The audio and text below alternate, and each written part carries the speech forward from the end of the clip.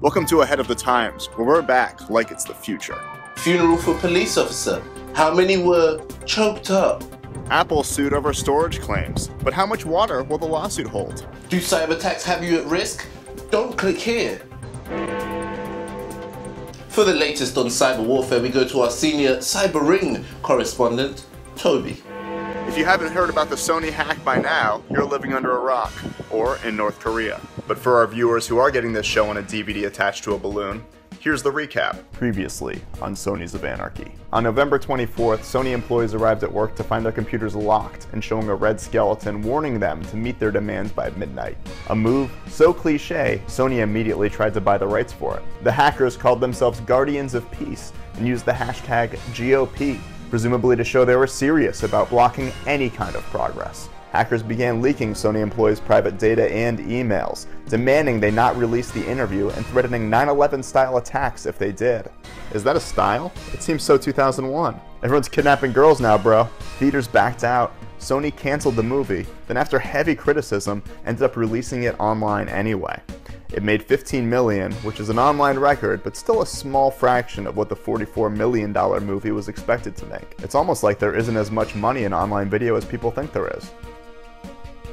The FBI announced North Korea was responsible and that they would be taking proportional measures. Soon afterwards, internet access was cut for all of North Korea, or more specifically, for all 10 people with internet in North Korea.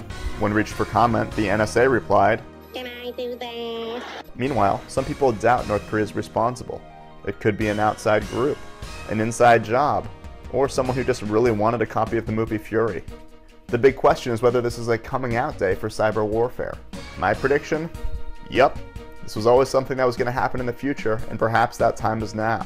There's even rumors some people are already getting attacked by killer robots. For the latest on police reform protests, we go to our senior Protestant Reformation correspondent, Ola. Controversy over police killings continue to boil. In the latest moves, hashtag Black Brunch protests featured activists going into white spaces, namely brunch locations, and reading out the names of black people who had been shot by the police. Protesters said a black man is killed in America by police every 28 hours for crimes ranging from pulling a gun to looking like someone who might pull a gun. The reaction was mixed, with some people allegedly trying to kick them out, and some patrons showing solidarity. But if you truly want to know what brunch patrons think, you'll have to check Yelp later. Protests 3 stars, moving but took longer than I expected, and by the time they finished, my omelette was cold. Worth a try? It's odd that they chose hip brunch locations, as those are often patronized by urban liberals. Like hip coffee shops, these are the places where white people who love diversity hang out with only each other. I mean, what are they gonna do next? Disrupt an improv show? Block the cash registers at Urban Outfitters? Intercept NPR? They could have protested the police directly, but you know how hard it is to find white police officers when you need them. Meanwhile, NYPD officers turned their back on Mayor Bill de Blasio, who has tried everything to get them to stop. Pleading, getting Commissioner Bratton to ask them, and finally offering a heartfelt serenade.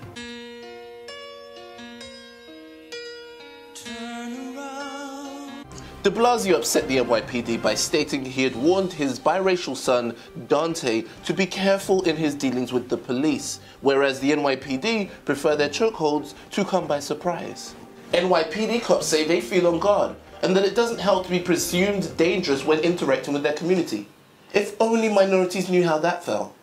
Police are also doing a work stoppage, with arrests and tickets down by 2/3 over the same week last year.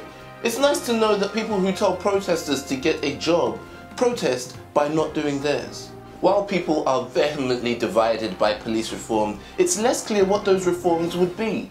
You know, those little details. Ironically, the 2 biggest specific reforms, adding body cameras to police and outside prosecutors when cops are accused of crimes, have broad bipartisan support. Civil rights investigations and integrations efforts in Ferguson have already begun, though they require current officers to voluntarily retire or transfer to a community that doesn't hate them.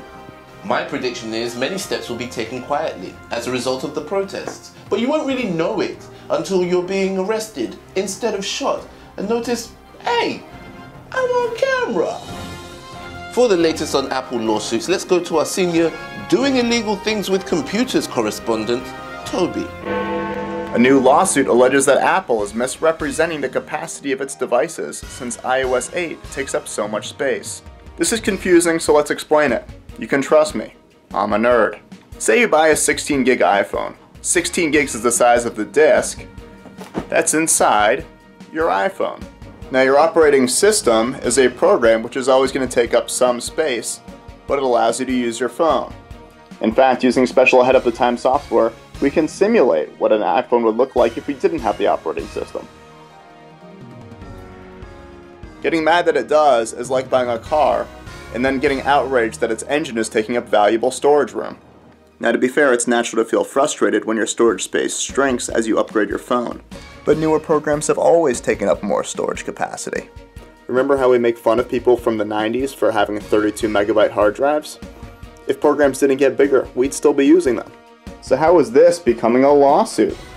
It's time for me to say something I have always wanted to. I need to see my lawyer. It's time to lawyer up. Get my lawyer in here! Hi, Toby. Oh hey, it's Will, my lawyer. Hey, everybody.